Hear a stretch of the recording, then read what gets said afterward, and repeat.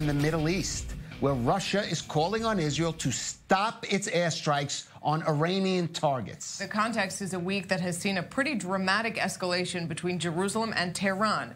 An Iranian missile fired towards Israel and a series of Israeli airstrikes on Iranian sites in Syria.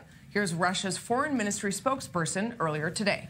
The practice of arbitrary power strikes on the territory of a sovereign state, in this case we are talking about Syria, should be banned. In our opinion, forging an atmosphere of hostility in the region is not in the long-term national interests of any of the Middle Eastern governments, including, of course, Israel. We must not allow Syria, which has suffered over many years of armed conflict, to become an arena for settling geopolitical disputes. Let's go now to our defense correspondent, Daniel Tsemach, in our television studio. And, Danny, that's a little more direct talk from Russia that we have heard on Israeli strikes in Syria. Yes, Clive, we've heard Russia taking maybe a harsher tone and a harsher stance towards the Israeli actions. In the past, Russia hasn't necessarily been supportive explicitly, obviously, of Israeli strikes in Syria, but has acknowledged the importance of Israel reserving the right to stand by its red lines and not allow Iran to encroach closer to, let's say, 85 kilometers to Israel's border, which was once promised between the two. But it's important to note that there has been a shift, and that shift has been compounded by the strikes that you were describing earlier. Massive strikes against Syrian and Iranian assets within Syria. A fatal strike that led to over 20 fatalities. And we have spoken to military officials, former intelligence chiefs, that have said explicitly that Russia and Iran do not appreciate to be made to look like fools. And it may indeed be that that is the reaction we are seeing here, that Israel's transparency and pride in these recent strikes, not just the ones that occurred between Sunday and Monday, but in recent days, is indeed bringing about a different response from the Russian camp. All right, Daniel, thank you for now. But let's focus even more on Syria, on Russia, because it does play a big role in the story. The Kremlin is a key Iranian ally, and the Israeli premier has met with Russian President Putin numerous times to try and get them to rein in Iran's presence in Syria. Our Tracy Alexander sat down with Russia's ambassador to Israel, Anatoly Viktorov. Here's what he told her about this week's escalation. What will Russia do, and what can Russia do to prevent Iran's aggression towards Israel from Syria? What do you call the Iranian aggression?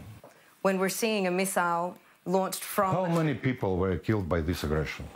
Because Israel has an Iron Dome air defense system that managed to intercept that missile. So how many people were killed by the Israeli operation? As we know, we're not talking about death I'm sorry, it's just suggestions. Sure. And we of course, there are serious suggestions, serious accusations, and of course, we are seriously, we will continue seriously taking into account all this possible scenario and possible threats to the security of the State of Israel. And more generally, we would prefer that sooner or later, better sooner, there will be negotiations between Israel and Iran about all existing problems.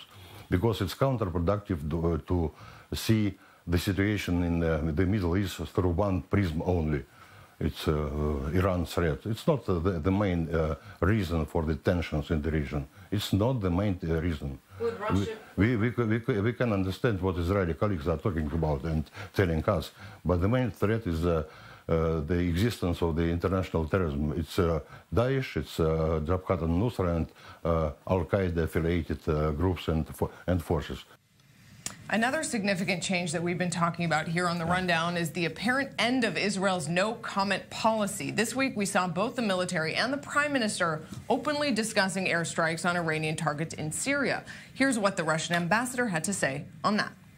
There is one change which we noticed that in the past, Israeli Minister of Defense or commander of Israeli armed forces, they very frequently made immediate comments on any reports in the press, both local and international. But now, after each strike, each move, there is a statement at the very, very high level.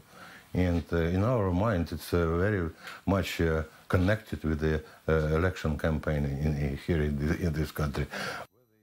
Owen Alterman. Owen, diplomacy is all about sending messages to various people. What kind of message do you think the Russian ambassador is sending there? And the message is that they're in charge. That they're in charge, that Israel is small, that Israel's comments on this are determined and are driven by Israeli politics and that small, little, irritating democracy to the southwest of Syria, and that can't really play with the big guns of Russia. It's Russia who's setting the terms of the game in Syria, in the Middle East more broadly. You know, Narit, I was thinking as I was watching those parts of Tracy's terrific interview, look, it wasn't too long ago in Israel that some people here were hoping to try, and maybe Prime Minister Benjamin Netanyahu among them, to generate tensions between Russia and Iran and Syria, to try to play those tensions to Israel's advantage. Today's statements, whether it's from the ambassador or whether it's from the foreign ministry spokeswoman in Moscow, indicate that that's not working. At least as of today, at least as with those particular statements, I think that there will be many people in this country who have not given up hope on that strategy over the medium or long term, but at the moment it doesn't seem to be working.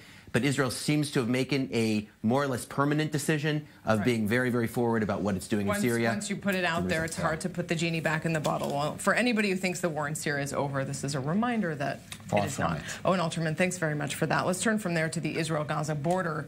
An exchange of threats is happening there, too, after Israeli soldiers came under fire from Hamas. Yesterday, Israeli Prime Minister Netanyahu announced he would block $15 million in Qatari aid that was supposed to enter Gaza today. This morning, Netanyahu followed that up with this.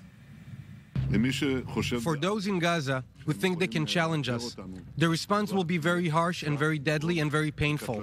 We are prepared for any escalation. We are prepared for any event. Well, let's go back to our defense correspondent, Daniel Tsemach. And Danny, some tough talk from the Prime Minister. Any reaction from Hamas? And any reaction from this Israeli Security Cabinet meeting that apparently just wrapped up?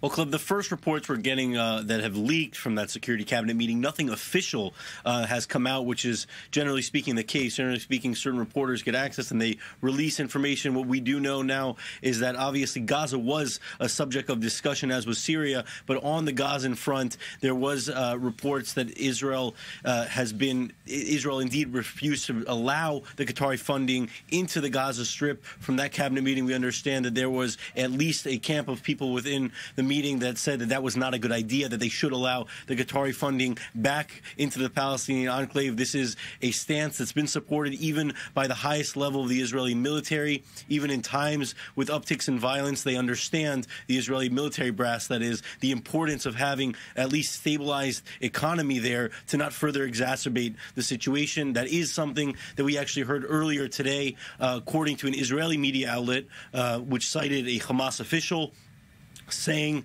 that Israel should be wary of refusing to allow the Qatari funding into the Gaza Strip because it could exacerbate tensions. Hamas official also said that they did not take responsibility for the previous day's shooting incident and that they will investigate that situation. All right, Daniel Tsemach in Tel Aviv. Thanks very much.